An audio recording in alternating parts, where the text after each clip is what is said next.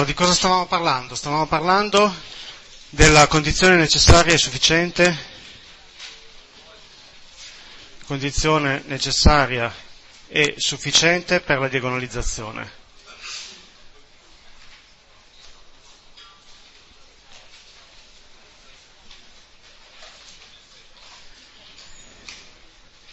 E ricordo l'enunciato, era, diciamo, una matrice o un'applicazione, una matrice o applicazione che sono la stessa cosa, modulo la solita identificazione, è diagonalizzabile se e solo se e solo se è diagonalizzabile, come sempre, sui reali, ma sui complessi il discorso è del tutto analogo.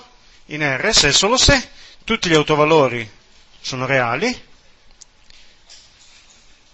tutti gli autovalori sono reali, il giorno in cui saremo sui complessi questo è automatico, perché gli autovalori complessi lo saranno sempre, visto che un polinomio di grado n ha sempre n radici, e hanno tutti molteplicità algebrica uguale molteplicità geometrica. Molteplicità algebrica uguale molteplicità geometrica per ogni autovalore.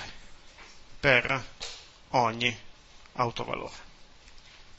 E cosa stavamo facendo? Stavamo provando a dimostrare questo fatto. Questo fatto sono due implicazioni perché è un se e solo se. Allora, diciamo, la freccia così è quella facile. Questa è la freccia facile, implicazione facile. Cosa intendo con questa freccia? Se la matrice o l'applicazione è diagonalizzabile in R, allora per forza gli autovalori sono reali e la molteplicità algebrica è uguale alla molteplicità geometrica. E per fare questo, diciamo, la dimostrazione erano poche righe, diciamo, basta guardare la matrice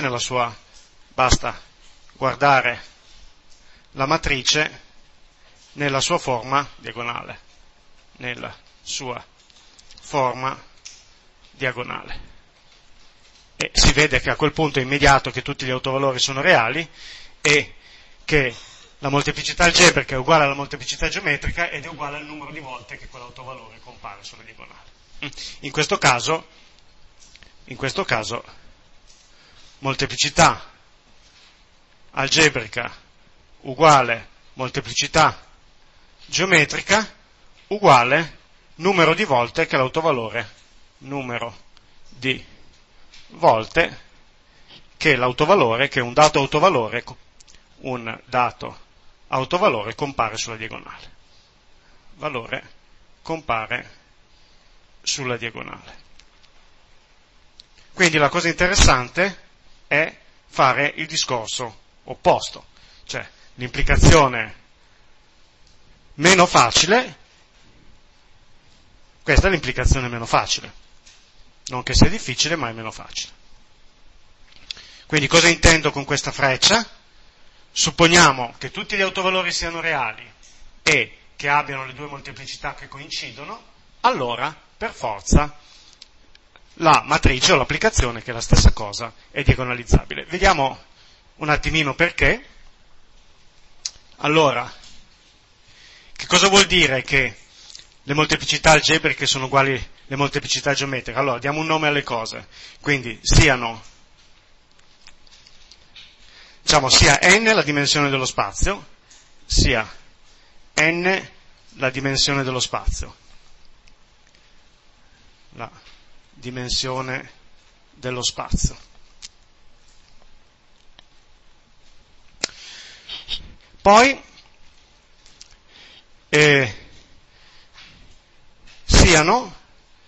diamo un nome agli autovalori distinti, lambda 1, lambda k, gli autovalori distinti, che possono anche essere meno di n se alcuni sono ripetuti, e diamo un nome alle loro molteplicità, con molteplicità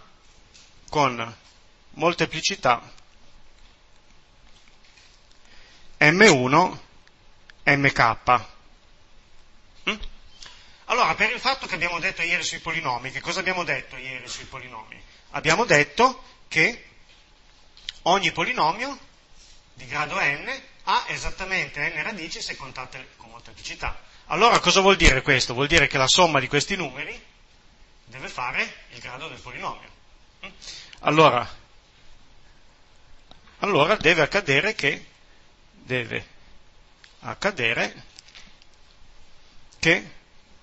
M1 più puntini più MK uguale a n, alla dimensione dello spazio, perché il polinomio caratteristico ha esattamente n radici, se contate con molteplicità.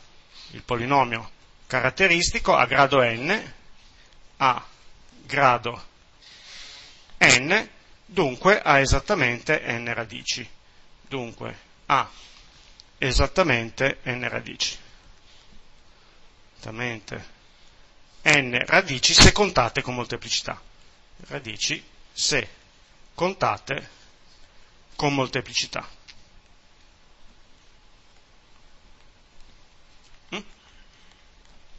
Adesso cosa sappiamo? Sappiamo che poiché molteplicità algebrica, poiché per ipotesi la molteplicità algebrica è uguale a molteplicità geometrica per ogni autovalore, per tutti gli autovalori lambda 1 lambda k, gli autovalori lambda 1 lambda k, deve succedere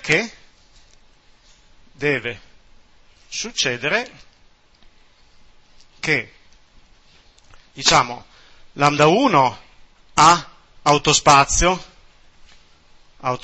di dimensione M1, lambda 2 ha autospazio di dimensione M2 e così via, lambda k ha autospazio di dimensione MK.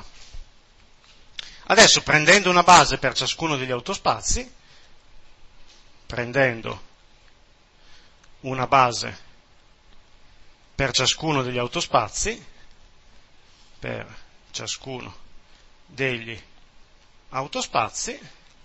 cosa succede? Troviamo n vettori, come li abbiamo trovati questi n vettori? Ne abbiamo trovati M1 nel primo autospazio, M2 nel secondo, M3 nel terzo, MK nel k'esimo, e visto che la somma degli M fa n, ne abbiamo trovati esattamente n, che sono autovalori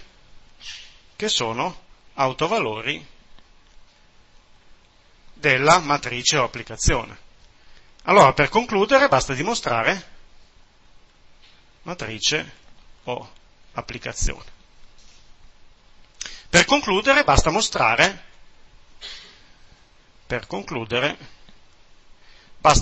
che sono linearmente indipendenti. Ecco il sole che arriva. È tremendo.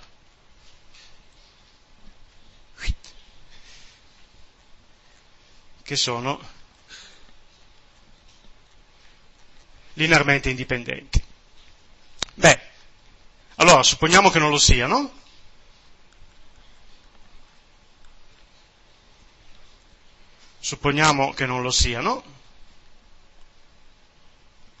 Allora, indicati, se li chiamiamo V1,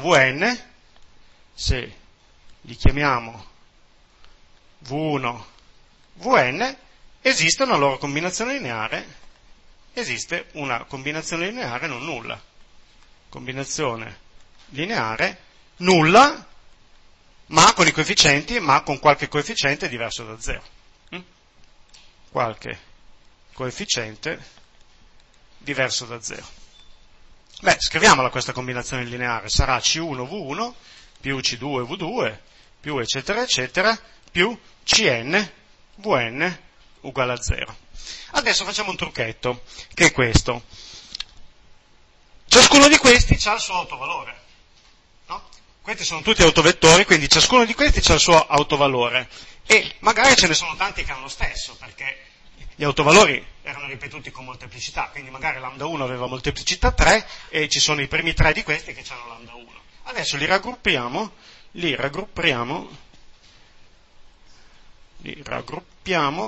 a seconda del loro autovalore, a seconda del loro autovalore. Ed otteniamo una nuova scrittura,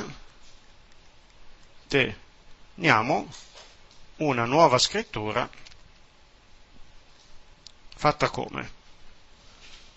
Fatta di questo tipo qua. Ci saranno dei nuovi coefficienti che chiamiamo C1 cappuccio W1 più C2 cappuccio W2 più, questa volta sono solo K, CK cappuccio WK uguale a 0, dove diciamo f di V1 è uguale a lambda 1 V1, quindi W1 è quello che corrisponde all'autovalore lambda 1, questo corrisponde all'autovalore lambda 2 e così via fino al K, f di WK uguale a lambda K WK. E adesso usiamo un lemma, adesso c'è un lemma, adesso basta mostrare che autovettori corrispondenti ad autovalori diversi, rispondenti ad autovalori diversi sono linearmente indipendenti. Se mostriamo questo, avremo che se mostriamo questo, allora i vari C saranno tutti nulli.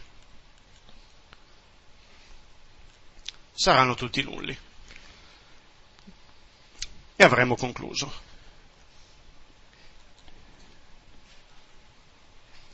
Saranno tutti nulli, allora i vari C saranno tutti nulli, a meno che non siano nulli tutti W, ovviamente. E avremo concluso. Quindi adesso ci serve un lemma.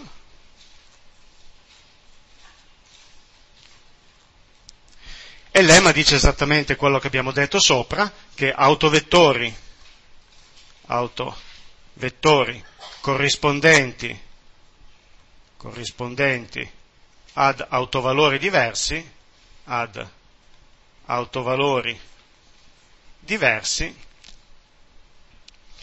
sono linearmente indipendenti.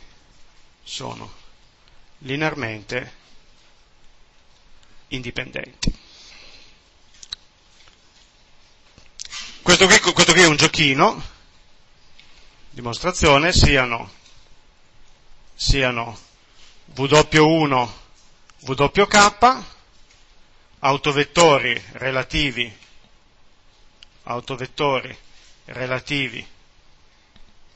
a lambda 1, lambda K, con i lambda I tutti diversi tra di loro.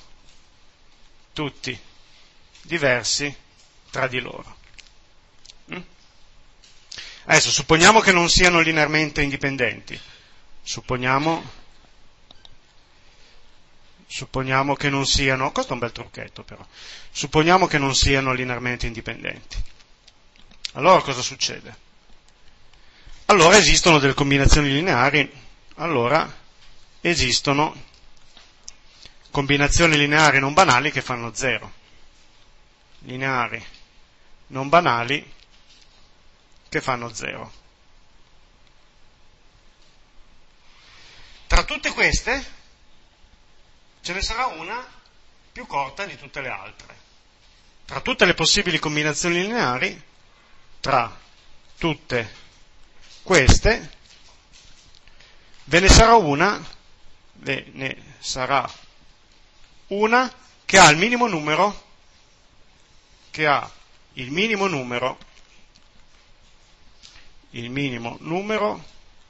di coefficienti diversi da 0.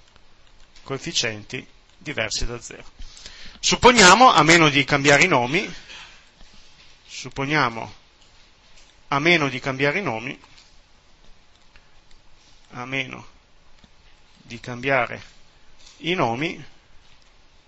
che sarà una combinazione lineare che fa 0, che sarà del tipo C1 V1 più, magari non li sto usando tutti K, ma ne uso soltanto M, così, con M minore o uguale di K, cioè vuol dire, se non sono linearmente indipendenti c'è una combinazione lineare che è nulla, però magari non li usa tutti, magari usa soltanto i primi 8, o ne usa soltanto 8 qualunque, che posso sempre fare finta a meno di cambiare i nomi che siano i primi. Quindi ci sarà una combinazione lineare fatta così, in cui tutti questi sono diversi da 0. Qui tutti i coefficienti sono diversi da 0. Tutti i coefficienti sono diversi da 0. E questa è la più corta possibile, cioè tra tutte le combinazioni lineari ce n'è una più corta di tutte, e sia questa. Adesso cosa succede? Adesso se applico f, cosa succede quando applico f? Ora applico f alla combinazione, e succede una cosa carina. Applico f alla combinazione lineare. Cosa diventa? Ovviamente diventa f di C1, forse come li avevo chiamati questi? Li avevo chiamati W. Sorry, quindi questi sono W. Correggetemi quando faccio sti errori stupidi. C1 W1 più CM WM, questa fa 0. Ma questa che cos'è? Questa è C1 F di W1 più CM F di WM. Quindi questa fa 0. Ma che cos'è F di W1? È lambda 1 W1. Quindi qui adesso uso che sono autovalori, questo è W1 più lambda M CM WM. E io ogni tanto la V e la W le faccio uguali, non so perché, così. E questa fa 0. Ma allora nota bene, questa è una combinazione lineare che fa 0, questa è un'altra combinazione lineare che fa 0. Ma adesso come facciamo a trovarne una più corta? Se io faccio lambda 1 la prima meno questa, quindi ora abbiamo due combinazioni lineari, abbiamo così ottenuto due combinazioni lineari che fanno 0.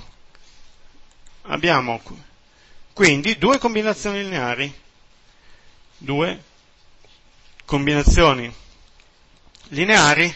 che fanno 0.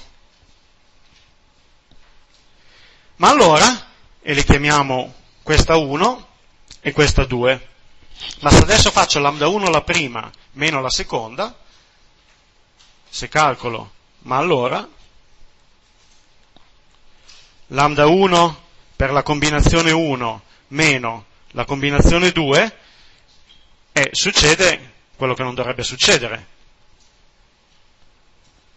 più eccetera eccetera, più lambda 1 CM WM meno la 2 meno lambda 1 C1 W1 meno lambda M CM WM. Allora cosa è successo? È successo che questo e questo se ne vanno. E quindi ho ottenuto una combinazione lineare più corta. Fatta come? Ho ottenuto una combinazione lineare che è fatta come, su tutti gli altri c'è lambda 1 meno lambda 2 C2 W2 più eccetera eccetera più lambda 1 meno lambda M CM WM. Questa fa 0 ed è una combinazione lineare più corta con i coefficienti diversi da 0. Perché diversi da 0? Perché i ciconi erano diversi da 0 e stiamo supponendo che i vari lambda siano diversi da 0. Questa è una combinazione lineare più corta, questa è una combinazione lineare più corta con tutti i coefficienti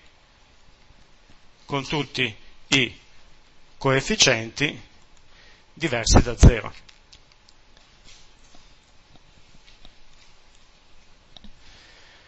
Perché i ciconi erano diversi da 0 perché i C con I erano in partenza diversi da 0 e gli autovalori sono tutti distinti. E gli autovalori sono tutti distinti. Quindi questo lemma qui aggiusta le cose. Sono tutti distinti.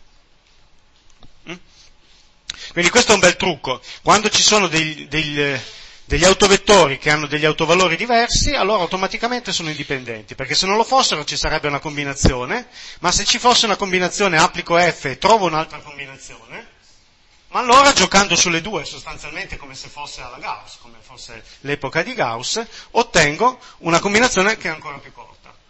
E quindi ogni volta ottengo combinazioni sempre più corte. Qualcuno potrebbe fare l'obiezione, ma siamo davvero sicuri che la combinazione iniziale avesse almeno 2 coefficienti? Questa è una piccola osservazione. Perché la combinazione iniziale ha almeno 2 coefficienti? Perché se ne avesse solo uno, in questa maniera qui non mi sarebbe rimasto niente, qui mi sarebbero rimasti. Piccola osservazione, perché la combinazione iniziale? Osservazione. Perché la combinazione iniziale? Perché la combinazione iniziale ha almeno 2 coefficienti diversi da 0. Perché cosa vorrebbe dire che ha un solo coefficiente diverso da 0? Vorrebbe dire che C1 per W1 fa 0. Ma se C1 è diverso da 0, vuol dire che deve fare 0 W1. Ma un autovettore non può essere nullo. Questa è davvero un'osservazione, ma forse tanto vale farla. Perché se così non fosse, vorrebbe dire che C1 W1 uguale a 0, il che non è possibile,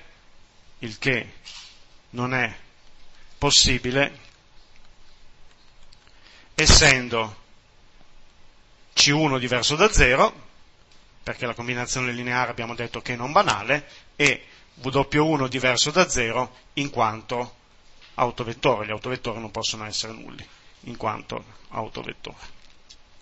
Questa è una piccola precisazione che occorreva fare. Già che ci sono, vorrei fare ancora una precisazione sul discorso che ho fatto prima, non vorrei essere stato poco chiaro prima. Torniamo un attimo, una piccola precisazione sulla dimostrazione della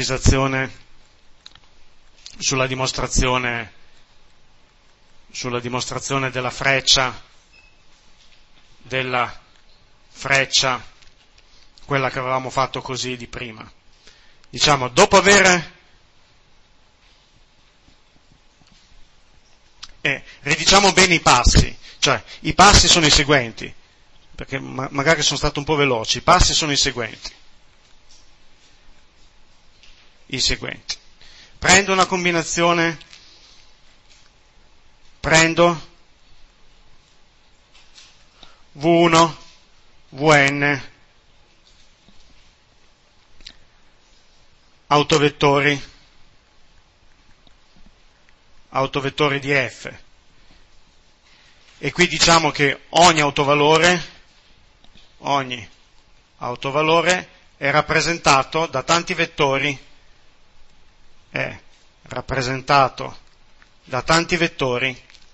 quanta è la sua molteplicità? Tanti vettori, quanta è la sua molteplicità? È la sua molteplicità. Quindi autovettore di molteplicità 2, bene, prendo 2 autovalori corrispondenti perché so che l'autospazio ha dimensione esattamente 2. C'è un autovalore che ha molteplicità 7, essendo le molteplicità uguali so che l'autospazio ha dimensione 7 e quindi prendo 7 autovettori corrispondenti a lui linearmente indipendenti. Poi suppongo che ci sia una combinazione diversa da 0.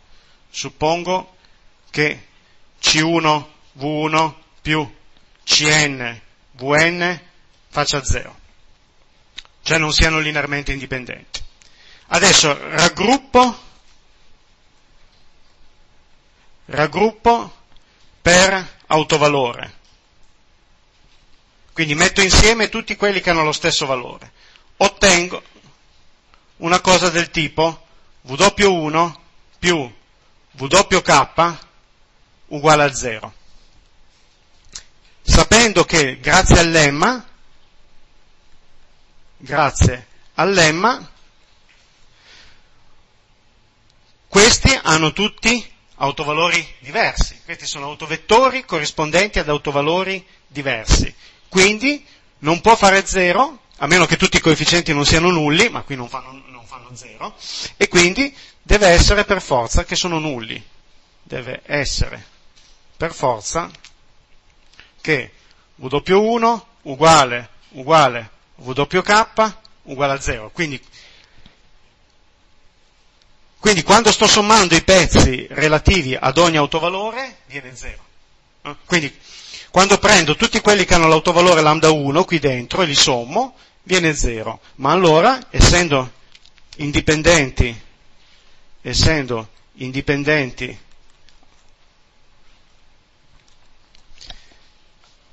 ad autovalore fisso, valore fisso, ottengo che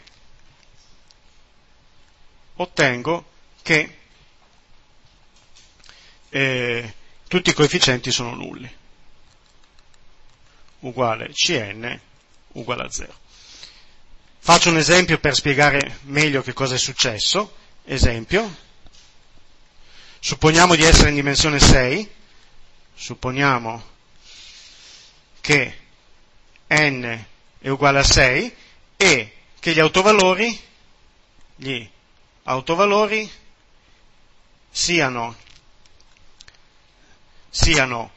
diciamo 2 che sembra che siano 2, siano 7 di molteplicità 1, 5 di molteplicità 2 e meno 8 di molteplicità 3. Supponiamo che questa sia la situazione. Allora, da questo qui costruisco un vettore V1, da questo qui costruisco due vettori V2 e V3, da questo qui mi produce 3 vettori V4, V5 e V6. Io adesso dico che questa qui è una base dello spazio. Dico che sono linearmente indipendenti perché io prendo C1V1 più C2V2 più C3V3 più C4V4 più C5V5 più C6V6 e suppongo che questa faccia 0. Poi nella dimostrazione come li ho raggruppati? Che tipo di raggruppamento ho fatto nella dimostrazione? Ho fatto questo raggruppamento qui. Ho detto questo qui è l'unico che c'ha 7. Quindi questo qui l'ho chiamato W1. Questo, mettendo insieme questo e questo, l'ho chiamato W2. E questo l'ho chiamato W3. E io so che questi sommati fanno 0. Ora so che W1 è autovettore di 7. È autovettore è una parola grossa, sta nell'autospazio di 7. Sta nell'autospazio di 7. Nell'autospazio di 7. Cosa vuol dire sta nell'autospazio di 7? Cioè f di W1 è uguale a 7 volte W1. Che differenza c'è tra stare nell'autospazio e essere autovettore? C'è solo uno che sta nell'autospazio ma non è autovettore, ed è lo 0. W2 sta nell'autospazio di 5, cioè f di W2 è uguale a 5W2. E W3 sta nell'autospazio di 8. W3 sta nell'autospazio di meno 8, cioè f di W3 è uguale a meno 8 W3. Quindi W1, W2 e W3 sono nell'autospazio corrispondenti ad autovalori diversi. Diciamo, per il lemma questi sono nulli. Per il lemma abbiamo che W1, W2 e W3 sono nulli, perché se no non potrebbe succedere che una loro combinazione faccia 0, una loro combinazione, in particolare la loro somma, faccia 0. Quindi devono essere nulli tutti e tre. Una volta che sono nulli tutti e tre, abbiamo finito, perché adesso se sappiamo che V1 è uguale a 0, quindi l'unica possibilità è che C1 è uguale a 0, perché questo V1 non poteva essere nullo, essendo davvero lui autovalore. Adesso poi sappiamo che W2 è uguale a 0, ma cosa vuol dire che W2 è uguale a 0? Vuol dire che C2V2 più C3V3 è uguale a 0. Ma questo qui implica, essendo che V2 e V3 li avevamo presi indipendenti, che C2 è uguale a C3 è uguale a 0. E infine, dal fatto che W3 sia uguale a 0, viene che la sua combinazione è uguale a 0, e da questo implica che gli altri coefficienti sono 0. Allora, spero che uno, riguardandosi poi la dimostrazione e questo esempio all'interno della dimostrazione, riesca a ricostruire come funzionano le cose. Adesso facciamo qualche esercizio di applicazione. Esercizio 1.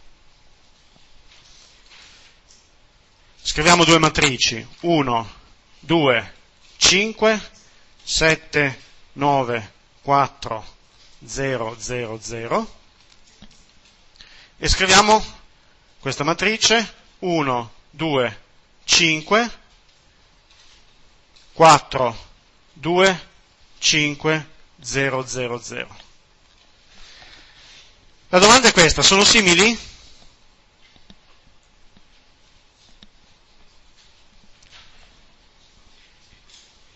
Sì, perché?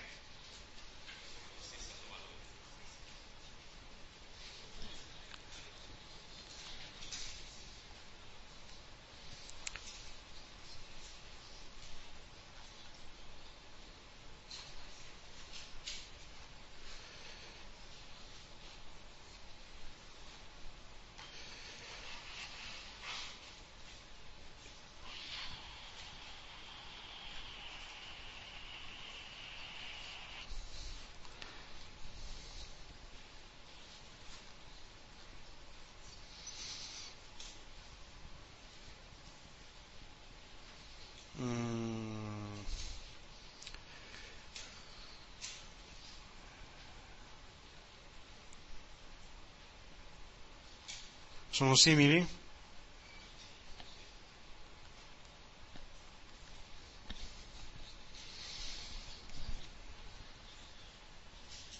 Stessi autovalori non basta per essere simili. È chiaro che hanno gli stessi autovalori, le due matrici sopra hanno autovalori 1, 2, 5, 1, 2, 5, perché per le matrici triangolari gli autovalori sono i tizi sulla diagonale, e sotto gli autovalori sono 1, 2, 2 e 1, 2, 2. Su questo non ci piove. Allora, vediamo le due matrici sopra sono simili. Le due matrici della prima riga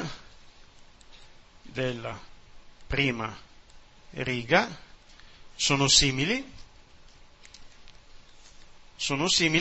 in quanto hanno come forma canonica, in quanto entrambe sono simili,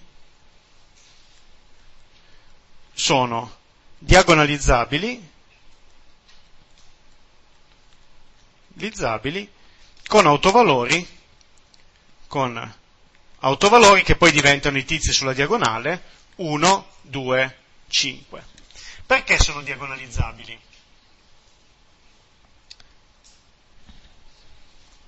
Perché sono diagonalizzabili?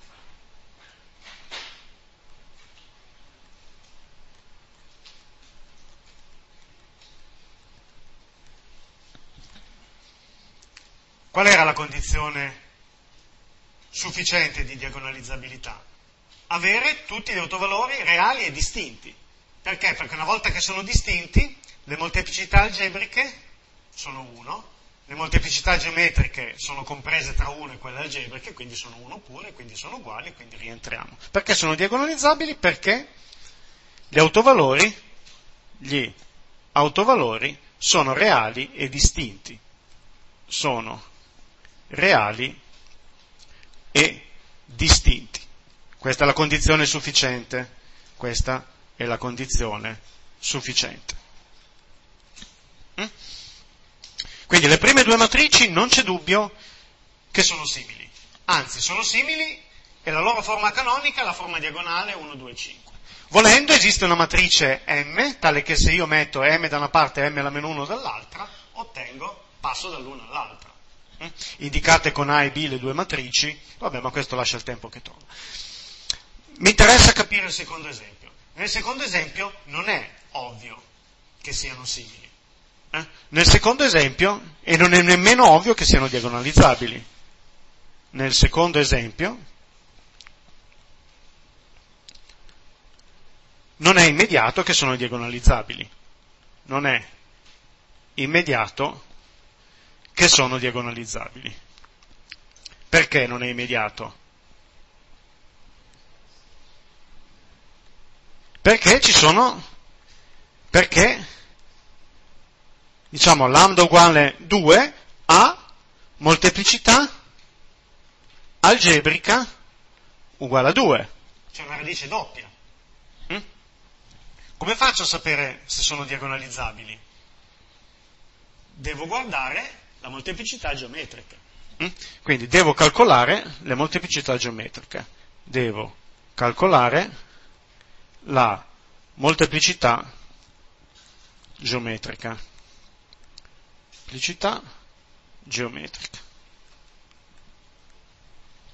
Come faccio per calcolare la molteplicità geometrica? Cioè, per definizione, la dimensione del ker di A, dove A è la matrice, meno 2 volte l'identità. Perché meno 2 volte? Perché 2 è l'autovalore che stiamo considerando. E va bene, allora facciamo il conto.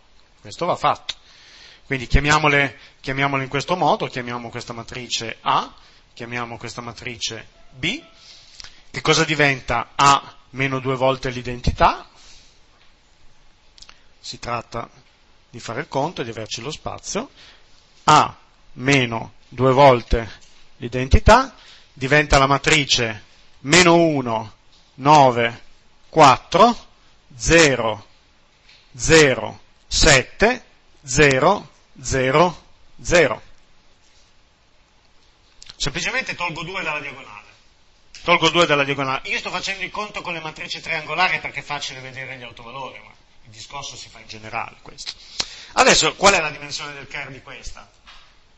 Questo è immediato, perché cosa guardo? Non faccio la dimensione del ker, faccio il rango. Quanto è il rango?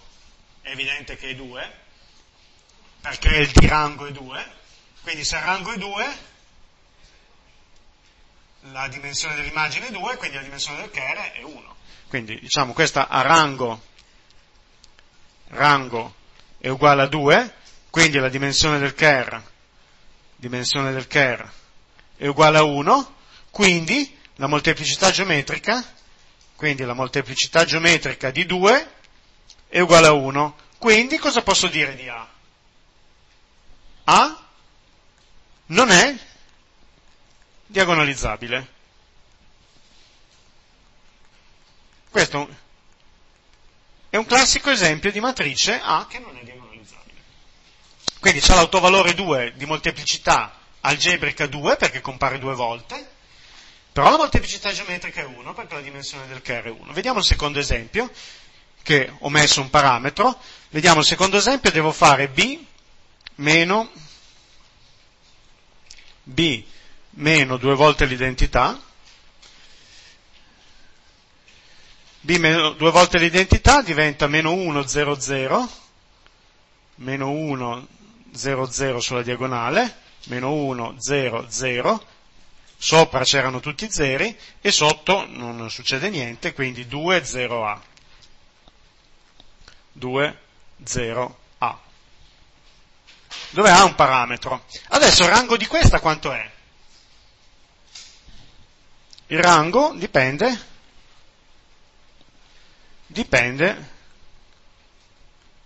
da A. Quali sono i casi? Se A è diverso da 0, allora il rango è uguale a 2. Quindi quindi la molteplicità geometrica, il rango uguale a 2, quindi la dimensione del Ker, è uguale a 1, quindi B non è diagonalizzabile. B non è diagonalizzabile. E per ora non abbiamo strumenti, e per ora, e fino a venerdì, non abbiamo strumenti per decidere se è simile, strumenti per decidere se è simile ad A. Per decidere se è simile ad A. Se A è uguale a 0, allora il rango è uguale a 1. Ci siamo che se A è uguale a 0 il rango è uguale a 1, perché la terza riga è piena di zeri e le prime due sono una multipla dell'altra, quindi il massimo numero di righe linearmente indipendenti è 1, la prima. Allora il rango è uguale a 1, quindi la dimensione del Ker è uguale a 2, quindi la dimensione del Ker è uguale a 2, quindi B è diagonalizzabile. Quindi B è diagonalizzabile. Quindi di sicuro non è simile ad A. Di sicuro in questo caso non è simile, in questo caso non è simile ad A. Non è simile ad A. Quindi quando A è uguale a 0, quando qui sotto c'è 0, le due matrici, la diagonale è la stessa, gli autovalori sono gli stessi, le molteplicità algebriche sono le stesse, ma quelle geometriche sono diverse, quindi niente, addio. Questa è diagonalizzabile, questa no, e quindi non sono simili. Nel caso in cui non sono diagonalizzabili, per il momento non abbiamo uno strumento per decidere se sono simili.